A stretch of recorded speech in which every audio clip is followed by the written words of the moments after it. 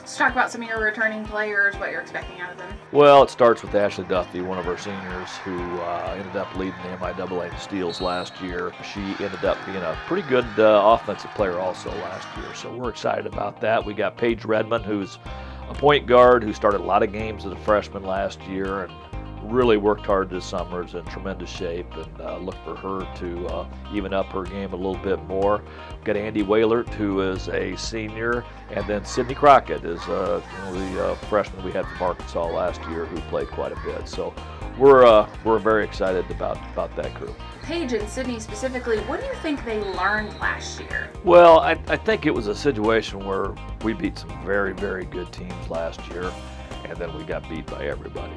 So I think they understood the importance of it's not just the skill level of you or your team, it's how you come together and it's how you become a team. It's interesting because we had two other Arkansas kids who redshirted last year. They're going to be back, Peyton Taylor and Emily Jobst, and we expect them after a year of practicing and going through some injuries that they'll help us. Kendra Gladback was a junior college kid, redshirted last year.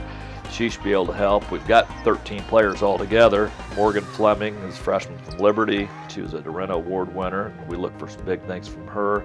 Megan Skaggs was a 4A Player of the Year from Park Hill Central down south of St. Louis. Her sister Sydney Skaggs is a 6'1" kid that transferred to us from Upsall. We've got a transfer from Lincoln, who is Kelsey Williams, and she is a 1 or 2 guard and should log a lot of minutes. Kayana Lee from Johnson County Community College will shore up the middle for us. And we do have a freshman from Dallas, Texas, a 6'4" young lady by the name of Divine Nadeau. So we've got a lot of different weapons. I have no idea right now how it's all going to shape out.